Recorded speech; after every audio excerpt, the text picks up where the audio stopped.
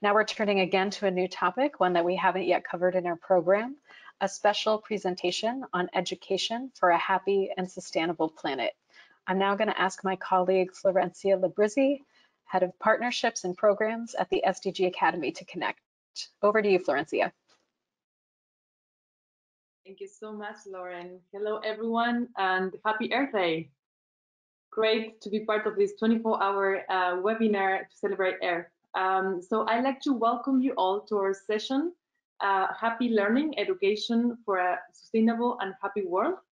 My name is Florencia Labrizzi, and Head of Partnership and Program at SDG Academy, and I'm delighted to moderate this session organized by the SDG Academy.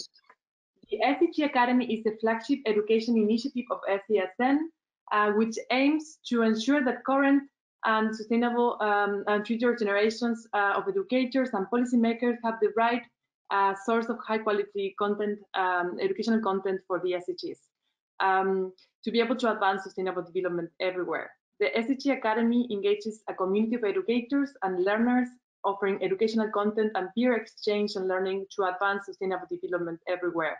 So far, this initiative has garnered over 300,000 enrollments across its platforms from more than 180 countries, and we want to ensure we continue to increase our global reach. So some of our resources you can see in this slide. We have over 30 MOOCs available on edX, over 1,200 videos on our SDG Academy library, a community of practice, etc. So just to invite you to go and take a look and serve yourself. This session today, we're extremely excited. We would like to discuss the topic of education for sustainable development. There you have a happy image of all our courses. And as education is a main driver for to achieve all of the sustainable development goals, and therefore happiness. So according to the World Happiness Report, there is a strong correlation between achieving sustainable development and self-reported measures of well-being. Moreover, generosity, trust, and strong sense of community are equally important as income when it comes to happiness. So then, how do we teach the values, knowledge, and skills needed to achieve sustainable development and therefore happiness? So education for sustainable development promotes the development of knowledge, skills, understanding, values, and actions necessary to create a sustainable world, ensuring environment protection and conservation, promoting social equity and economic sustainability. This includes integrating key sustainable development interdisciplinary issues into teaching and learning, such as climate change, biodiversity, disaster risk reduction, how to address poverty, among others. But it also requires a shift in the way that we teach and learn, to be more learner-centered, action-oriented, transformative, and to empower learners to change their behavior and take action for sustainable development. So in this sense, ESD promotes competencies like critical thinking, imagining future scenarios, and making decisions in inclusive and collaborative ways. Global citizenship education, in a similar way, aims to empower learners around the world to take active roles, both locally and globally, in contributing to a more peaceful, tolerant, inclusive, and secure world. So by helping develop the core competencies to allow them to actively engage in a world and nurturing respect for every human being as member of a common humanity, global citizenship education helps learners around the world to become responsible and active global citizens. So why is important education for sustainable development and global citizenship education? So embarking in this journey to sustainable development and delivering progress on the SDGs requires this profound transformation in the way that we think, in the way that we act, and the way that we learn. So in order to create a sustainable and happier world, individuals must become sustainable change makers and global citizens. They need to acquire the knowledge, skills, values, and enable them to tackle the sustainable challenges of our time. Those that we've been hearing these 24 hours and will continue to hear, and especially under COVID times. So so for this reason, education for sustainable development and global citizenship education had to be understood as integral part of quality education, inherent to the concept of lifelong learning, And in that sense is that SDG is explicitly recognized, in the SDG as part, and the SDGs as part of Target 4.7 of SDG 4, together with global citizenship education. These are mutually reinforcing approaches and key enablers to the SDGs, and they aim to produce specific cognitive, social, emotional, and behavioral learning outcomes that empowers individuals to contribute to advance the SDGs and reveal better, greener, and sustainable and happier world after COVID-19. So we are extremely excited and honored to have a remarkable panel joining us today. And we want to give a warm welcome to our panelists. To our audience, thank you for joining us. I would like to ask you that please submit your questions as speakers are sharing their presentations so we can integrate those questions into our conversation. So I'd like to turn on now to our next speaker, which is Alexander Leicht, Chief of the Section of Education for Sustainable Development at UNESCO. Alexander, how are you? Happy Earth Day. Thank you very much. Hello, Florencia. I'm fine. Thank you very much. Happy Earth Day. Wonderful. So let me ask you a question. So UNESCO's work in the ESD field is guided by the new framework of education for sustainable development 2030, which aims to build a more just and sustainable world through strengthening ESD and contributing to achieving all of the SDGs. So could you please share with us and the audience how this framework translates into the specific priorities and measures that UNESCO is undertaking, and particularly this is the 50th Earth Day today, so we'd love to hear more about how you're supporting environmental protection, which is key for happiness and well-being. Thanks very much, and I'm very, very glad to be able to be here and contribute from the perspective of UNESCO. I think it's a crucial connection that the event is making, really, with this between sustainability, education, and well-being and happiness. And I would argue that really education for sustainable development, together with related approaches such as global citizenship education and all of Target 4.7 of the Sustainable Development Goals, really stands per se for the connection between happiness and education, because it's really the skill. Target 4.7 really promotes the skills and the knowledge that helps everyone to contribute to sustainable development. That means that it helps everyone to engage really in meaningful actions and in contributing to a better world, and that in itself is also very closely already related to well-being and happiness. And then, of course, Target 4.7, education for sustainable development specifically, is really the education approach that helps us create a better world in very simple words, address climate change and create a more livable environment and social and natural environment. That also means that it's basically creating the conditions for well-being and for also individual happiness. So for me and for us, really, education for sustainable development and Target 4.7 really stand for this humanistic and holistic aspiration of education that we as UNESCO are so happy to see at the center of the 2030 agenda in SDG 4. As you mentioned, we have a new framework basically on education for sustainable development. Of course, UNESCO has been the lead agency on ESD for quite some time. We've led the decade until 2014, this 10-year campaign, and then had another program framework. And we're just about to launch this new ESD for 2030 framework. And the key emphasis really of this framework is the massive transformation that is needed. We really want to move beyond seeing education for sustainable development as an add-on, as an additional subject, or as an additional skill, or as an additional knowledge component in existing subjects. We really believe that all of education, in a way, the whole framing of education needs to be informed by education for sustainable development, because only in this way will we do justice to the big transformation that is needed really across the globe. So basically, transformation, really this new framework focuses on transformation in two different ways. First of all, individual transformation, what kind of skills and knowledge and values do individuals have to become themselves sustainability change agents, how they can really change their individual lives, and how does education have to be designed in order to bring about this individual lifestyle and behavior change. Of course, that means that education as it has been traditionally run is not sufficient, because cognitive knowledge is not sufficient to affect this huge change that is needed.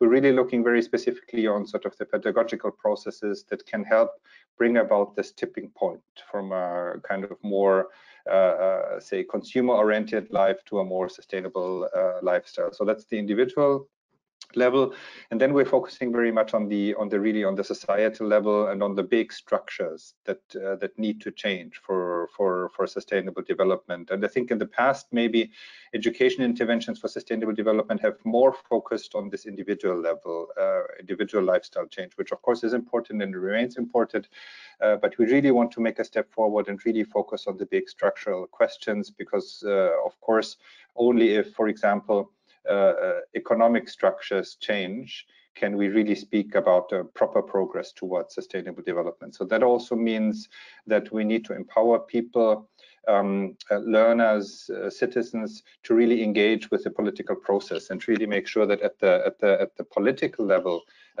big changes are happening towards sustainable development, beyond sort of also making lifestyle changes in their personal lives, of course. So I think all of that shows already that confirms this point that I have mentioned, that education for sustainable development is really a framing for education overall. It cannot be like one strand that goes along with other traditional kind of education strands. Of course, this whole new ambition that we're trying to promote through this new framework is also dependent very much on the SDG framework, because here we have really a globally approved, by all member states approved or endorsed framework for a very, very ambitious agenda towards sustainable development. Now, just before before I come to the end of the first brief intervention, how do we put this into practice? We have 5 action areas. We want to change education policies. We want to change the way education institutions are designed and run. We want to change how teachers are empowered with the right kind of skills to teach sustainable development. We want to support young people through non-formal education to become change agents for sustainable development. And we want to create activities at the local level, at the city or at the community level.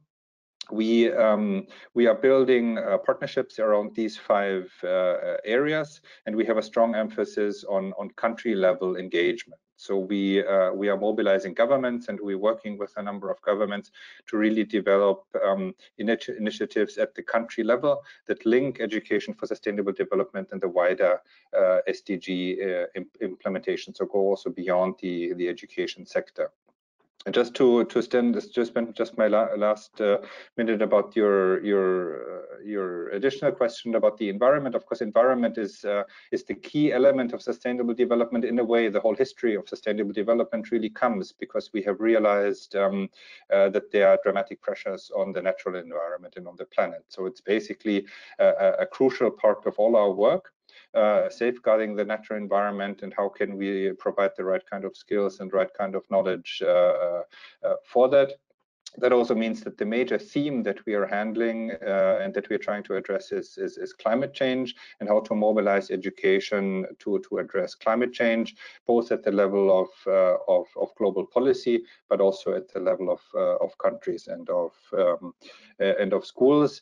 And among one of the things that we're doing, sort of more focused on the environmental pillar on the sustainable development, is we're just at the moment putting together a big report, where we review around 50 countries and their curriculum frameworks and their education sector plans with regard to how the environment, specifically with a focus on climate change and biodiversity, are integrated into education at the country level. On that basis, we will develop recommendations on how to scale up that work.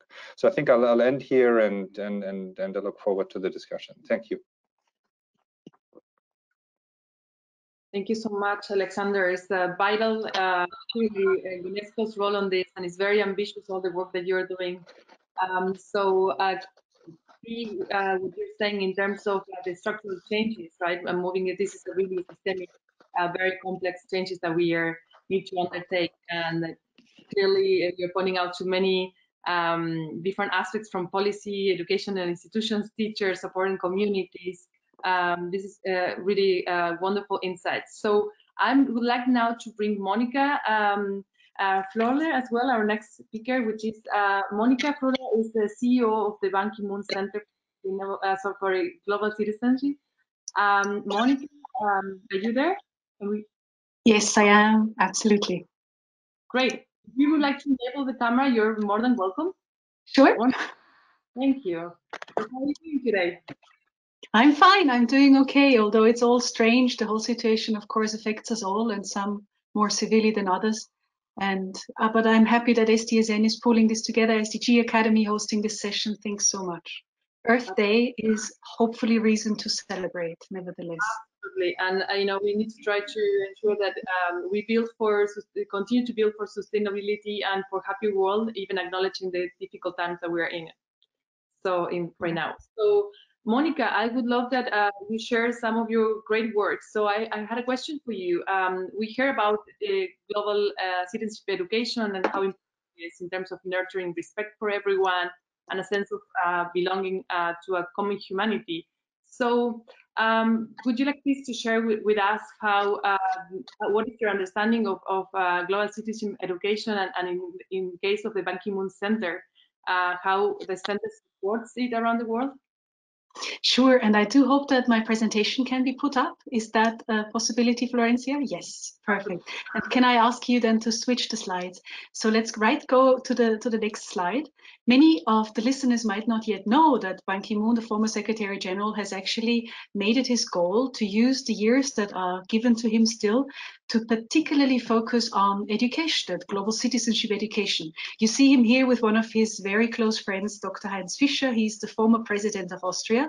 And I'm happy that I can claim both of these gentlemen are my bosses. I'm the CEO of the Ban Ki-moon Institute. Next slide.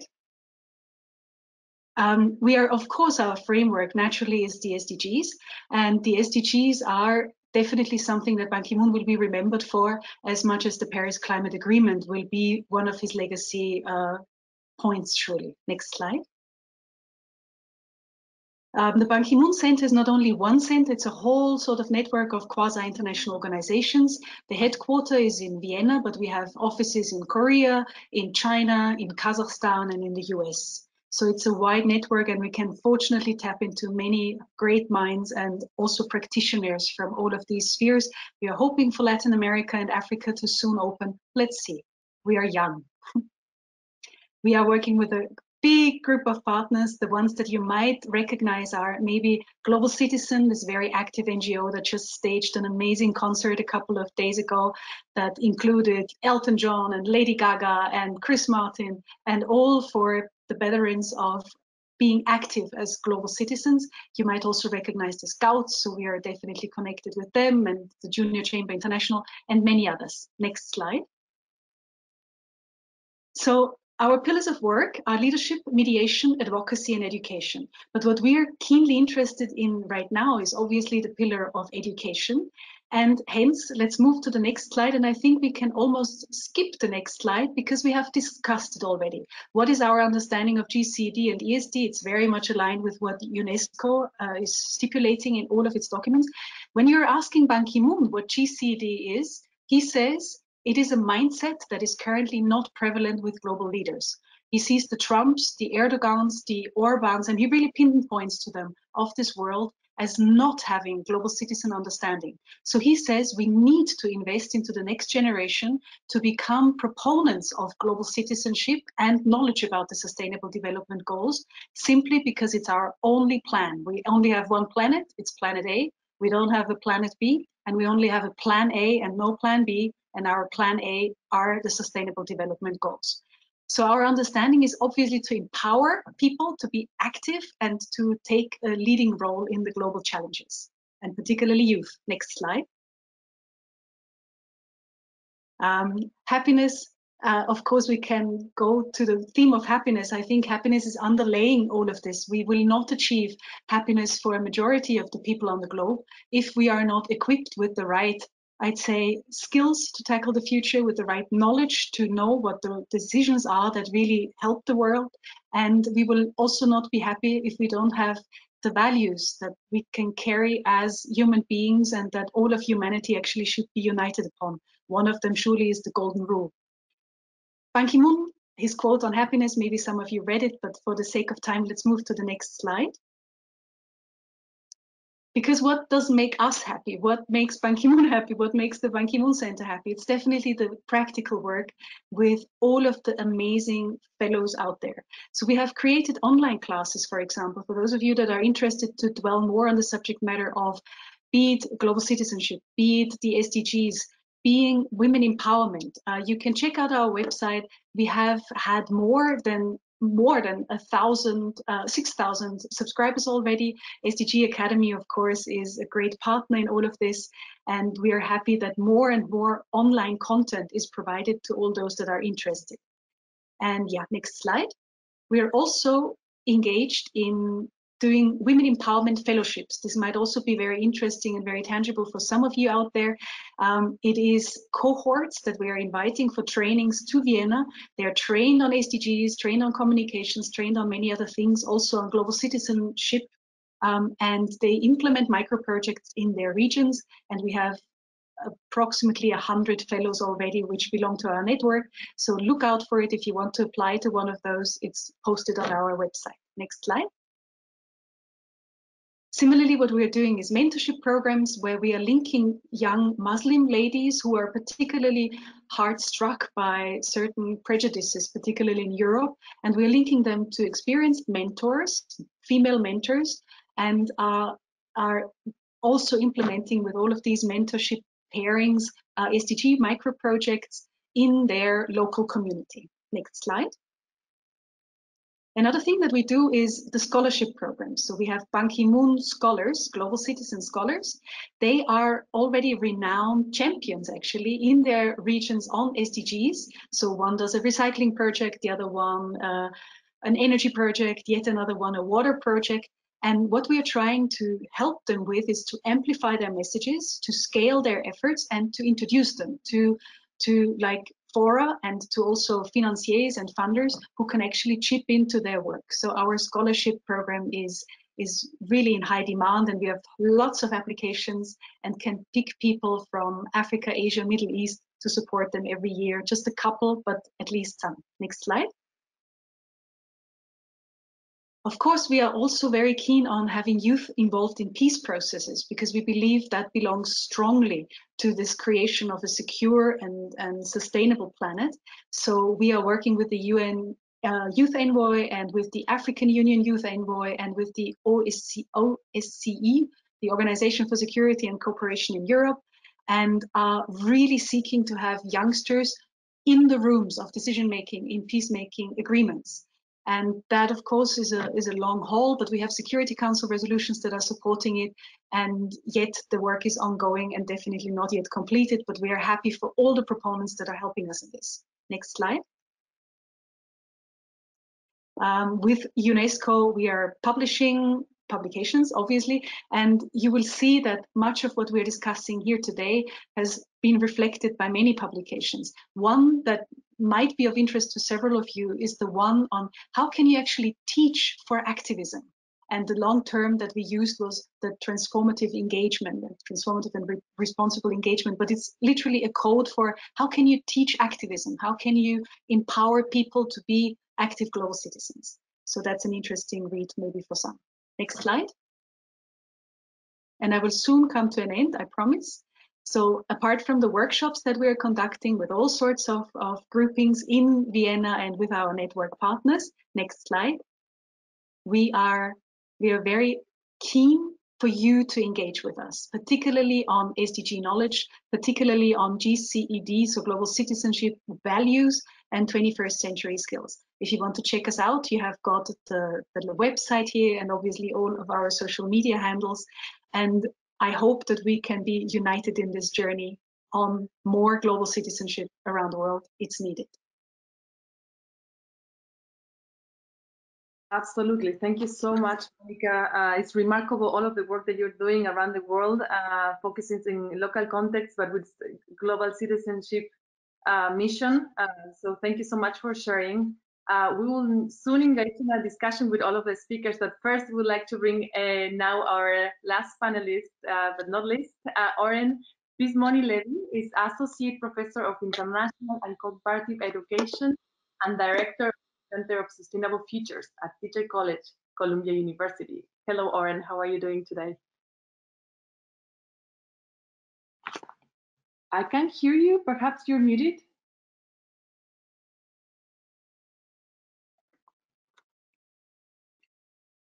Yeah. Wonderful. Oh, yes. Okay. Hi, everybody. Thank you, Florencia, for the introduction. What an honor to join you all in this panel together with Alexander and Monica earlier. I am excited for this discussion.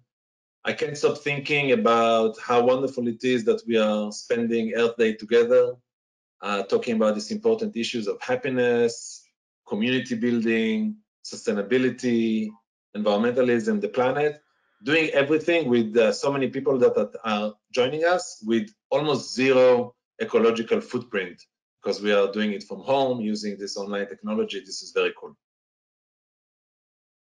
Thank you, Oren. Thanks so much. We're pleased to have all of you and a great audience.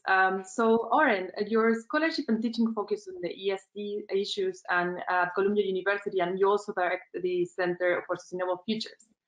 So, could you please share with us some of the examples of ESG in action, perhaps through your research projects conducted by GC or the Center?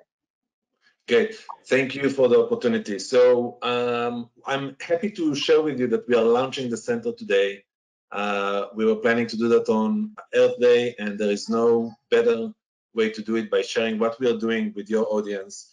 The Center for Sustainable Futures is a new development at Teachers College, the largest school of education in the US, the largest and oldest. If you can go back to the earlier slide, we are using an old postcard here of Teachers College, a postcard that was created sometimes in the early somewhere in the early 1920s. And with a little bit of graphic design, we are adding the green dots and green ideas to what is already happening at the college. The college is a graduate school of education, health, and psychology. We are really hoping that in the coming years, all the departments will engage with sustainability, broadly defined, the economics, the social, the environmental, in the way we teach, the way we do research, and the way we serve the community. Next slide.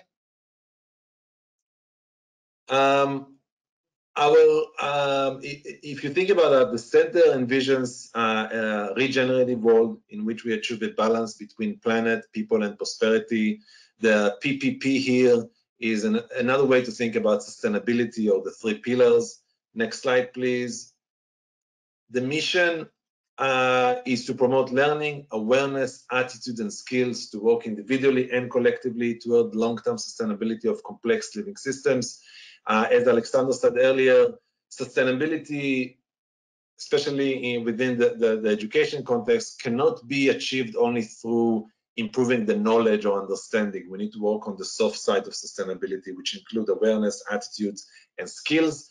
And when we talk about skills and behaviors, it's not something that we can do only individually at home by improving our recycling or the way we engage with energy at home, but it's also how to work collectively in groups, smaller groups, organizations, nations, international coalitions, to really achieve solutions of sustainability issues like climate change. The center basically supports and conducts original research, and I'm going to talk with you about our main approach to this is research practice partnership. We do mentoring, we train students, and we use data to inform evidence-based policy, practice, and communication. Next slide. Wonderful. Let me tell you about our approach to partnership.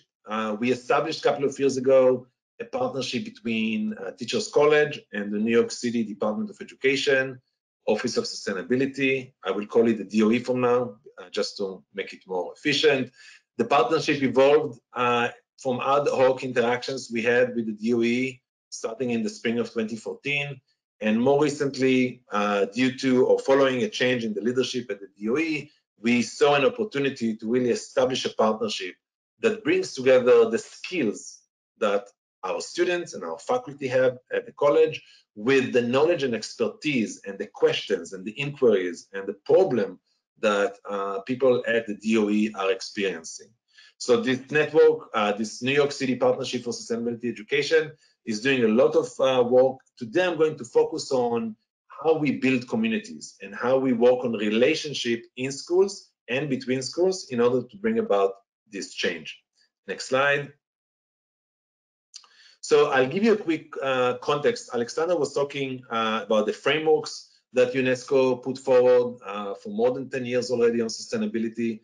But the main issue is how local education systems at the national level, at the city level, are taking this framework and implementing it and making them reality. So here I'm focusing on what the New York City, one of the global cities in the world, is doing. And starting in 2009, they decided to establish an Office of Sustainability within the Division of Schools Facilities. The office is looking on issues like recycling, energy, green curriculum, and the policy instrument that is very unique here, and I'm more than happy to talk about it in Q&A, is to require every public school to appoint a sustainability coordinator, sustainable coordinator, which is an add-on position and usually without pay. So the question here, apropos happiness, is how do you bring together people to do this kind of work without necessarily using money to incentivize them? Okay, that's the bigger question that we are dealing here. Next slide, please. So throughout our partnership, we've been looking at who are these coordinators, and we figured out that 44% of them are teachers, 30% are assistant principals, and then we have 1/4 that are other. Could be the secretary, the librarian, the coach, etc. You can see here that we have a mix of people that care about the topic and comes from different perspectives, and we are trying to leverage the different perspectives they bring to the issue of sustainability. Next slide.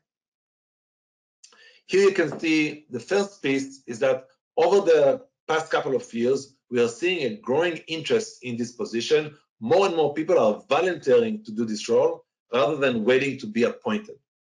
Next slide. Not only they are volunteering, they are also willing to continue to serve in this role, even without pay. You can see that more than 90% are saying that they are definitely willing or probably willing to continue with this role in the next year. We asked them why.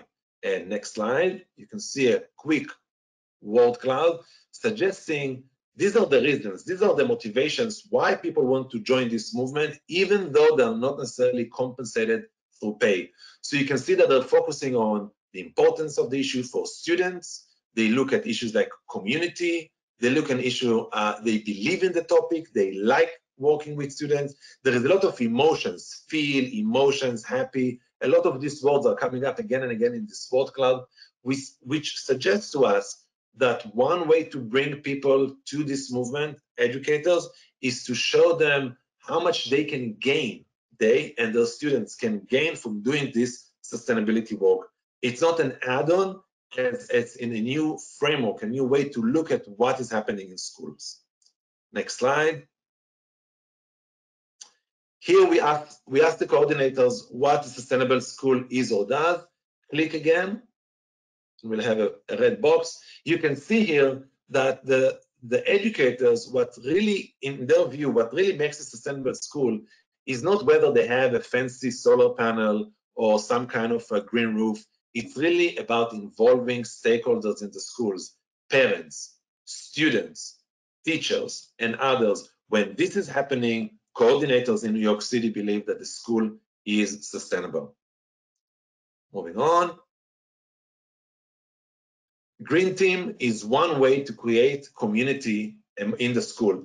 A school-based green team is bringing together students, teachers, and staff in the school that care about this topic. You can see in this chart that we have a trend in New York. We are seeing more and more schools reporting that they have a green team. And you can see the second piece, less and less schools saying that they are planning to do it because they are already established. And the good news, next slide, is that green teams makes a difference. When we ask coordinators to report about their green team's engagement, you can see here an upward trend. Schools that have high engagement of the green team, the educators they are reporting on more successful environmental education program, more communication of sustainability initiatives, more recycling, and more energy conservations. Green teams are a way to build relationship and communities of action within the school. Next slide. I want to end up with this beautiful diagram. In this diagram, it's a network research that we've done to ask schools, where did you learn? From who are you learning to do the work you do on sustainability?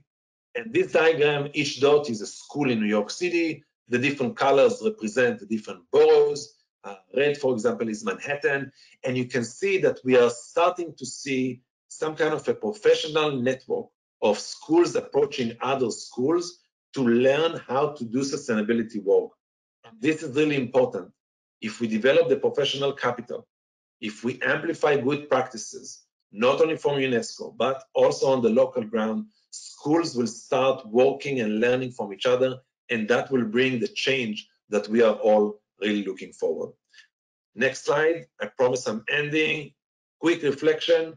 In time of social isolation, when we are at home and feeling very lonely sometimes, I think what I'm trying to do, what we are trying to do in the Center for Sustainable Futures, is to really build communities, starting with students and teachers and educators in the school, and then amplifying it and letting other people know what we're doing so we can collaborate together. And I really hope that this community building exercise, building relationship and the social infrastructure will help us to address the most important challenge of our days, climate change. Thank you. Thank you, Oren. That's a great note to put all of this wonderful content in a specific context, which is the one that we're living right now with COVID-19. So I would like to invite our other two speakers as well to come in again, and perhaps we can remove the slides. So we have a conversation, all of us. Alexander and Monica, great, wonderful.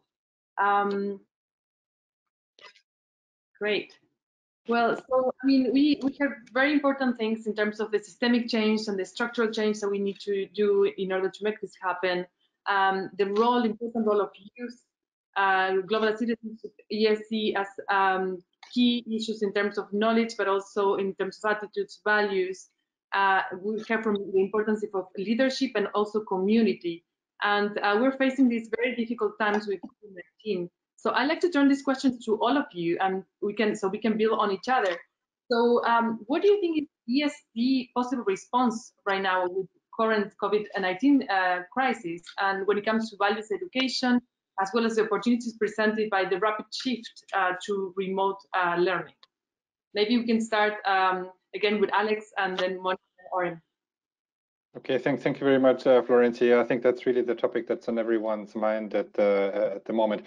I think first of all, of course, there's the immediate response to the fact that so many kids are out of school, really. And here UNESCO has launched a global coalition of many stakeholders, technology firms, multilateral players, and others to support countries to sort of immediately respond to the current situation.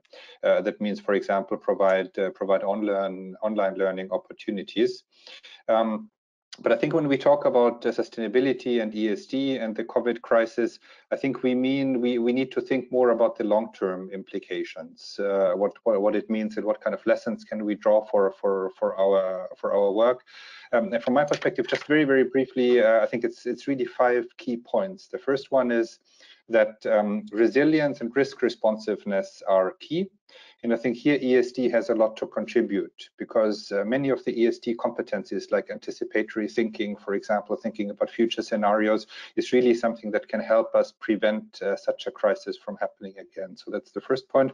The second point is very important to make it, Oren has alluded to it already, climate change won't go away. At the moment, everyone's mind is on something else, but we cannot lose sight of the fact that the real big challenge, the challenge of our times is climate change. And I think that there we need to work together to make sure that that stays on the agenda immediately after the immediate crisis goes away. The third lesson for me is that we have seen now in the last couple of weeks that really rapid, dramatic, extreme action by governments is possible. If you want to, you can stop economic activity immediately. You can immediately make sure that everyone stays at home. So of course, the immediate question that we ask ourselves, why is the same commitment not there for climate change? Why don't we not, as we can see, you can almost do it within days, basically, to change the course of the economy. I'm overstating it, of course, but I think we need to insist that this kind of dramatic change that is happening now is also happening for sustainable development. Fourth, very briefly, we cannot question global connectivity. I think we see some of the solutions, some of the countries try to find solutions by sort of sealing themselves off. But of course, I think from ESD, we need to continue to insist that global challenges can only be addressed at the global level. And the last point is a very, very concrete connection, I think, between the COVID crisis and the coronavirus situation and the ESD themes, is that safeguarding nature really helps protect us, because the more we protect wildlife, spaces to live for wild animals, the less likely it is for other viruses to jump over. So that's my quick 5 points. Thank you very much. Thank you, Alexander. Really important. Monica, let me turn over to you so we keep building these ideas.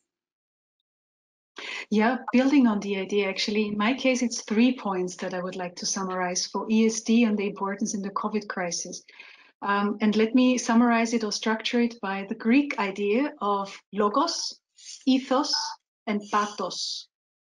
We know that logos appeals to our cognition, and I know from my own experience that this crisis has taken lots of my cognitive capacity, and our institutions have been very much bogged down with how do we communicate it well, how do we actually reach those that might not know all of the information that is flurrying around. And we too have gone through the motions of anxiety, of fear, of everything that is connected also to being connected and having the influx of information that we probably are even overwhelmed by. So ESD is definitely, it's definitely needed in the future, that we keep on to think critically, to teach how to think critically, to basically distinguish between fake news and facts, between opinions and facts. And this crisis has definitely shown that even in the short run, that's an absolute necessity. So we were logos-wise definitely challenged on an individual level and on a community level. When it comes to ethos, I would also say that when it comes to our value system, all of us were challenged by exactly the questions that ESD is trying to instill in individuals and communities, challenged by how can we basically balance the economic downturn towards and the benefits to protect a certain segment of society, particularly vulnerable ones, and when do we pull the trigger, when do we change again, when do we open up again? So our values as human beings have been challenged. Is one life more valuable than another? Do we need to protect our elderly more than we need to protect, let's say, the young startups? So again, the questions of ethos of our value system are at the fore, and hence to be incorporated into our curriculum, to have them in all of the pedagogical interventions, be it at primary, secondary, or tertiary level, seems essential. I mean, we're now confronted with these massive questions. And then when it comes to pathos, I mean, I don't know about you, but of course, emotional life has been hard struck by this whole thing. And ESD and GCED both are insisting that we do need to have the emotional component, the soft skills, emphasized in the future, because the moment you're talking about humans and machines, we are afraid that we will lose out as humans against the machines. But the one unique quality that we bring for now, even no matter how great the algorithm is our emotions. And pathos is exactly what makes a good speech, what makes an appealing argument, and what makes, unfortunately, also a crisis so heartfelt by everyone. Yet I want to close on a chance that I see in the pathos, because now for the first time, at least in my life, our generation as it exists, our generations as they exist right now, share a story. We have a united experience, and yes, from different perspective, and yes, with different severity, but yet we do feel there is a bond of humanity just now happening with COVID. And ESD is the perfect, and GCD, they're the perfect platforms to pick that up and actually amplify. Wonderful, Monica. Thank you for that. Oren, what is your take on this? It's very tough to follow after Monica's comment. That was fantastic.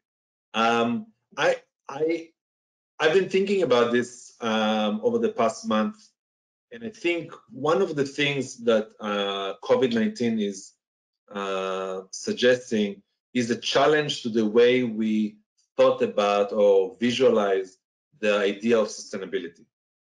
I'm not sure anymore. I was critical before, but even more now, that the three pillars are equally in size. I don't think that the economy, the social and the environmental are really equal in size. I think we need to start reflecting, as Alexander said, the government showed us that they are bigger than the economy, and if they want, they can shut it down in order to protect life and public health. And we might want to think about the relationship between the three pillars in a more nested way rather than in an equal way. I think we are all living in one planet so far. We don't have any other way. We don't have any other planets.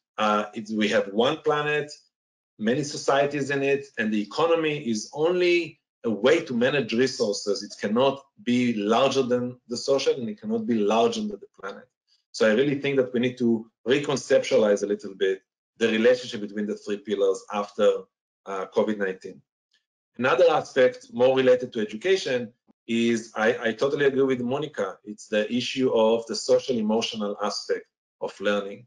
I really think that as schools are now moving online, there is more and more need from the students and the family, not necessarily for the teachers to convey knowledge through a different medium, but rather to offer family and kids the type of support, emotional learning on how to digest this new reality. This is what schools are all about, I think, in this time. It's not about just moving them online. It's doing something else with the medium. And the last point is really about digital literacy. I think that many people on the planet over the past month learned how to read charts in ways that they never did before. All the idea of flattening the curve, all the ideas of how the growth in the numbers and what our different measures mean. We have folks, I'm listening to different news networks in the morning, and I was telling my husband today, it sounds like a research design class happening live in front of everybody. So the idea of learning how to evaluate what is good evidence, how to read this chart, how to communicate with charts, I think all this digital literacy, visual literacy, is something that we'll need to pay much more attention moving forward. Thank you, Oren, for that. And I think this is a good segue for the last 4 minutes to touch on the question of the future of ESD, right? And I'd love to perhaps turn it over from you, Oren, to then Monica and finish with Alexander. Very briefly, that would be great. I would love to hear from that. What is the question again, Florencia, just to make sure? About the future of ESD. Basically, I mean, you've been touching a bit of like what we did in the past and how we got, I mean, how to move to the forward. So in terms of what are the lessons learned that we had from past ESD initiatives, how these inform the ways that we want to move forward with ESD, and perhaps also we can dive a bit on that question of the future of ESD, but also what is the role of the different stakeholders, which we discussed a bit, but perhaps we can make it a kind of a final understanding. Sure, I'll try to be very brief because I'm eager to hear Alex and Monica on this. So I think that one of the things that we learned so far is that the great work that international organizations are doing is important, and there is the need to do more translation work, going what the framework is and how to translate into action in different localities. Because although we all care about the global environment, locally there are different ways that we can tackle the challenge, especially in education. Education is very different in many countries. So I think that there is more need to do more translation work on the ground. I would like to see more partnerships between the different stakeholders within education. I'm coming from a higher education institution. I would like to see more higher education institutions partnering with the local agencies in order to bring the change that we need in how we think about sustainability, etc. And I also want to see the other way around. I want to see more conversation, partnerships, where we learn from those frontliners that do the work, and we can learn from them what are we missing in our analysis of this phenomenon. And the last point, I think we need to reevaluate some of our obsessions with the knowledge transmission aspect of education. I'm in my other part of my scholarship, I'm looking at assessment. I think we have overdone it over the past 20 years. The obsession with the ranking and improving quality through this venue, I think, took us away from focusing on what is the role of education, schools, communities, relationship in the midst of one of the most challenging thing called climate change. I'll stop here because I'm eager to hear others. Sure, and Monica, over to you. Sure, a brief comment on that one. So what is the future of ESD? I would compare it right now. We are talking ESD like with haute cuisine. It's brewed by particular chefs, it is eaten by particular people, and it is a concept that is alien to many. And I would like to see ESD because I think the future is ESD. So the question should be paraphrased. It is ESD and GCD. It should become a known cuisine. It should be one cuisine that everyone wants to cook, that everyone is craving for, that everyone feels the flavor of. And in fact, the overall dream would be that it becomes something for the educational system and for every learner, like bread and water. So to get away from this sort of elitist thinking of concepts, but to the practical level of everyone just feeling it, living it, and being an actionable part of the overall movement. Absolutely, bringing the whole dimension of human being. That's beautiful. Thank you, Monica. Alexander. There's very little I think I can add. Of course, ESD really as the overall framing for education, as Monica has explained, sort of more on the kind of on the ambition side, and then on the implementation side, I agree with Oren, and that's a concrete sort of lesson that we have also learned at UNESCO, and we will try to follow through in the coming years. That we really, while we continue to provide sort of global frameworks, and of course global policy development is important because it provides a certain level of legitimacy, we need to focus much more on the country level. And here for us as an intergovernmental organization, one lesson is really to emphasize much more the government commitment. Really, we have in our sort of universe many wonderful NGOs, individual universities, university networks, school networks, but in the end really governments are the ones that can make change in education at the country level. So I think that is one very concrete lesson that we have for the implementation in the next couple of years. And then the second and last point is that the SDGs provide a very good framework to make the bridges between the education sector and all the other sectors that are relevant for sustainable development. I think it's already working relatively well, the cooperation when it comes to the topic of climate change, but there are so many others. There's water, there's biodiversity, there's sustainable consumption. So I think that is also a big task that we have, all of us together, is to make these connections and to build the right kind of partnerships. Wonderful.